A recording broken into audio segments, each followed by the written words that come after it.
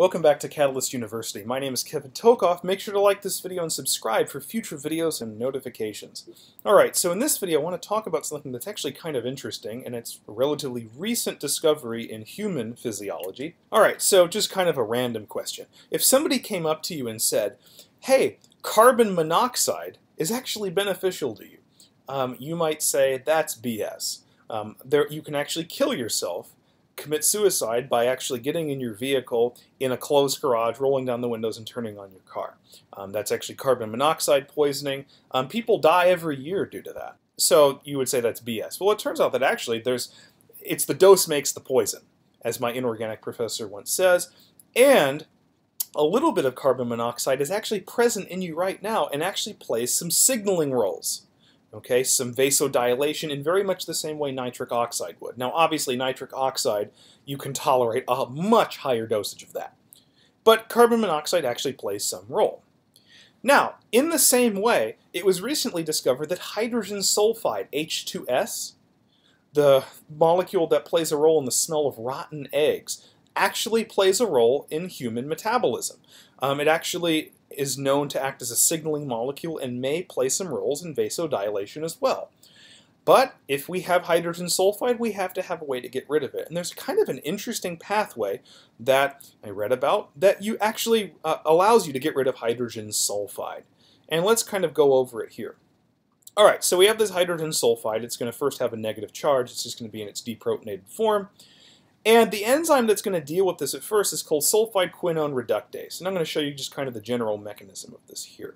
Alright, this is mitochondrial, by the way. So we're going to have an enzyme here, that's this enzyme, the reductase, that has an internal disulfide bond. The sulfide here is going to attack that sulfur and generate this thing right here. Okay, I've sort of neglected the charges here, but I think you get the idea. So what's going to happen is this sulfide is actually going to be in a thioperoxide linkage to this cysteine residue. So there's an FAD that's in the active site of this enzyme.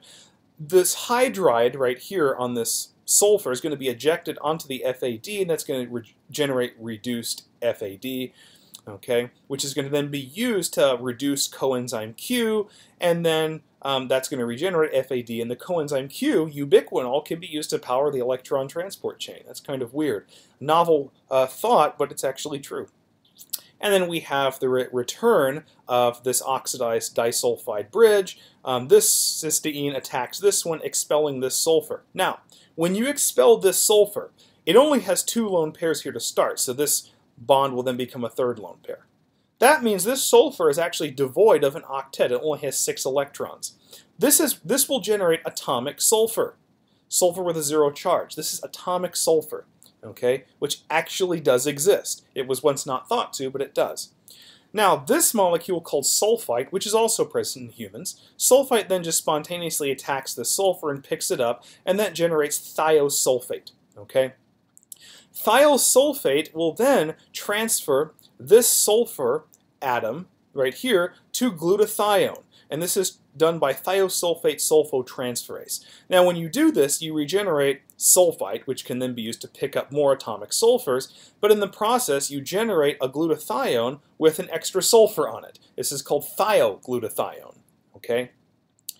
There's another enzyme called sulfur dioxygenase, which is going to oxidize this thioglutathione back into normal glutathione using molecular oxygen, because what's happening is this sulfur atom right here that's creating the thioglutathione is going to be taken off and oxidized with atoms from molecular oxygen to make sulfite.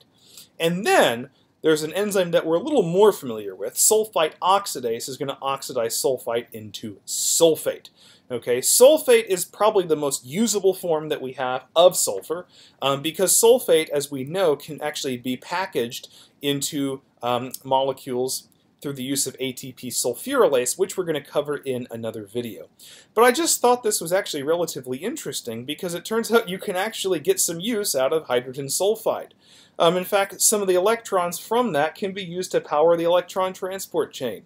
It's mitochondrial, so you can generate ubiquinol, which can actually reduce complex 3 of the mitochondria. And then we can take that hydrogen sulfide, make atomic sulfur, but then we can ultimately get that into a usable form, sulfate. Hopefully you enjoyed this video. I just found this actually relatively interesting.